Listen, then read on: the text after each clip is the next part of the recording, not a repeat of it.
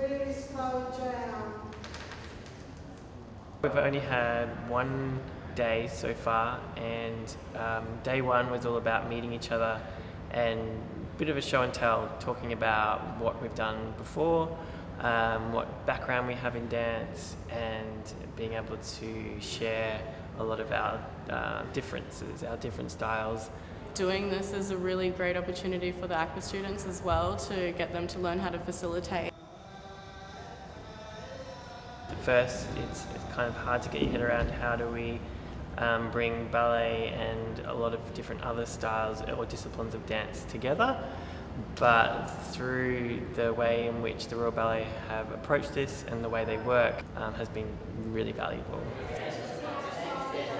I normally do painting through Access Art, but I decided to try the dance workshop just for a bit of fun.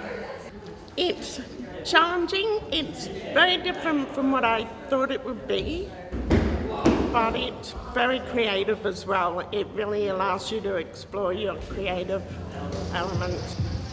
I was born with a severe to profound hearing loss.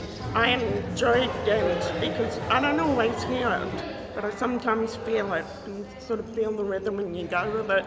It's a lot of fun. So.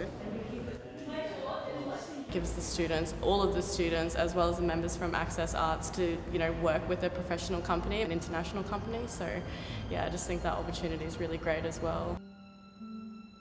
Working with the Royal Ballet group has been really awe-inspiring, and it's been a lot of fun, very enjoyable.